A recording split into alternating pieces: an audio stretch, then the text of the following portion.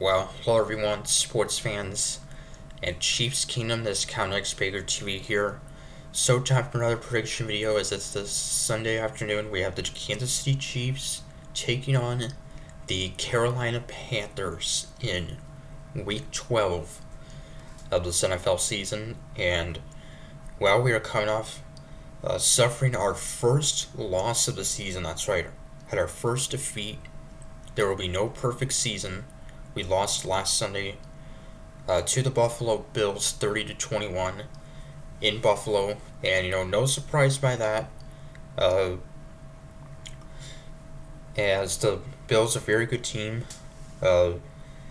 and they've gotten us in the regular season, of course, but we have gotten them in the postseason, and yeah, so no surprise by that, but really, I think maybe the difference of the game might have been the two interceptions by Patrick Mahomes, which were both on the first drive of the game and the final drive of the game.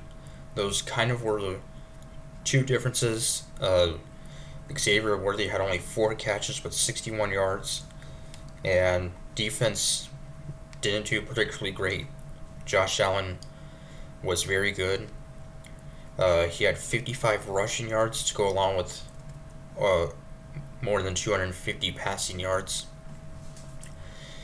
And and now here are facing a Carolina Panthers team at 3-7 and is towards the bottom of the league in points per game, passing yards per game, and just about towards the bottom in a lot of major stats. They have won 3 in a row though. They're 3-7.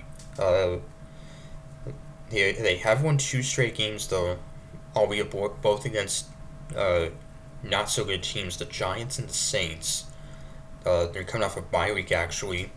They last played 2 weeks ago in Germany. Actually, they defeated the New York Giants in overtime. But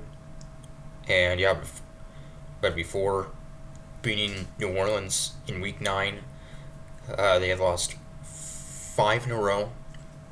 They're led by a quarterback and the first overall pick from last year's draft, Bryce Young, who started out the year as a starter, and then after just Week 2 was benched in favor of veteran quarterback Andy Dalton, and he didn't do much better though. Though he did get the win in his first game he started in Week 3, but wasn't much better after that. And then Andy Dalton actually, he got hurt, so they were forced to go back to Bryce Young, and now they're sticking with Bryce Young. So the first ever match between Mahomes and Bryce Young, and he's won back-to-back games for the first time in his NFL career, but now getting faced a big test, obviously. And both of these teams, ironically, haven't even scored a lot of points this season. Of course, our struggles on offense, struggles in the red zone. The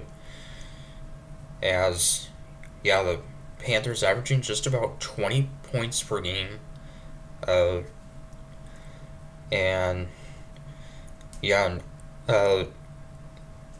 course, running back Isaiah Pacheco, who has not played since Week 2, thought he might be able to go for this game, but he will be out for at least 1 more week.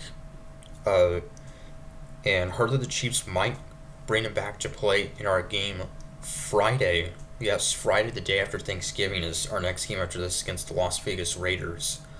So it'll be a shorter week. Facing 2 bottom tier teams, the Panthers this week, and then the 2-8 Raiders. Could be probably 2-9. They face the Broncos tomorrow at home. So the Panthers led by quarterback Bryce Young, as well as rookie receiver who leads them in receiving yards. Xavier Legette has 4 touchdowns, but just 284 receiving yards, which is the fewest of any team that leads their league by team leading their team in receiving yards. So, and yeah, they have a new head coach for a second straight year, and yeah, rebuilding and really see if they even will have Bryce Young next season. So, running back Chuba Hubbard has had a solid year. He is fourth in the league in rushing yards. Will likely reach 1,000 rushing yards for the first time. Has 6 touchdowns, so he's had a solid year. But their defense towards the bottom of the league in points allowed also. So, and yeah, and of course, Harrison Butker also out on IR, out for at least 3 more games. But rookie kicker who we signed before the Bills game last week, Spencer Schrader, made all 3 of his extra points. Did not have to make a field goal, but still looks pretty good. And yeah, so even though we lost last week to Buffalo, we still control our own destiny. If we win out, we would still be the 1 seed. But if we lose any of our remaining games and the Bills happen to win all of their remaining games, then they would be the 1 seed by virtue of them beating us.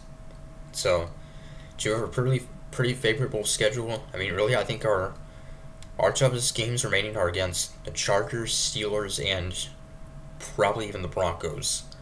We'll play the Chargers 2 weeks from now in week 14. That'll be a huge game. And then we'll face the Houston Texans, likely playoff team, and then it'll be a huge test Christmas Day against the Pittsburgh Steelers, and then closing out the regular season at Denver. Just Denver Broncos, man, what a year they've had. They are 6-5, trying to make it to the playoffs the first time in like 9 years. So, and yeah, this will be a short week after this. Playing on a Friday, the day after Thanksgiving. So, and yeah, and in terms of total yards, the Panthers dead last in the league in total yards. And also dead last in yards per game, and second to last behind the Patriots in passing yards per game. So, yeah, they've had a pretty rough year. They won just 2 games last year, though they were not awarded the first overall pick since the Chicago Bears had it. So, but yeah, so I'm picking the Chiefs to win in this one. I'm going to say 28-17. I think it actually could be a relatively closer game than most people think. So I think they may give us a test, but I think we definitely will hang on for the win. Should get the win over a pretty bad Carolina Panthers team. So till Sunday, Convict, we're saying go Chiefs.